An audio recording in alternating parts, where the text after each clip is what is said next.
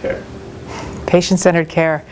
That's an interesting topic because it's not a new one for Ontario. I think the biggest thing that we can do is really embrace the fact that the patient is a person and start looking at them not in their aggregate trends and aggregate macro views, but really looking at them at a personal level and determining what's the best route of care for them.